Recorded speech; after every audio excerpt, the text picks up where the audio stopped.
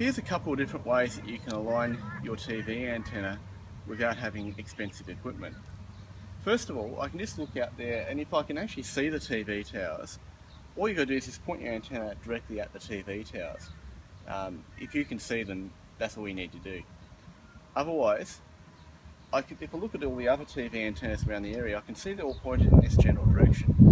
And if I point my antenna in that same direction, most of the time it will work the same way as well. But there's another way you can do it with a free mobile app, which I'll show you how to use. Okay, so first of all, using a shifting spanner, I loosen off the antenna. You just need to loosen off the U-bolt just enough that you can turn it, but without it being so loose that you can't let go. Right, so that's a good position now, I can move it very easily. So now I'm using the mySwitch app, and on the screen on the mySwitch app it will show you the direction that the TV towers are in. So in this case, as I move my phone around, I can see it's showing me I'm in the green here where I'm nearly on the right angle, and I'm in the red and orange when I'm not.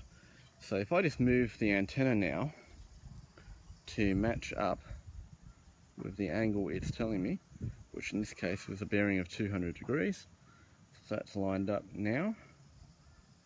That's about right. Now I can then lock the antenna off. I just make sure it's not dropped down a little bit, because sometimes they will drop down when you do it this way. Now I just tighten it off.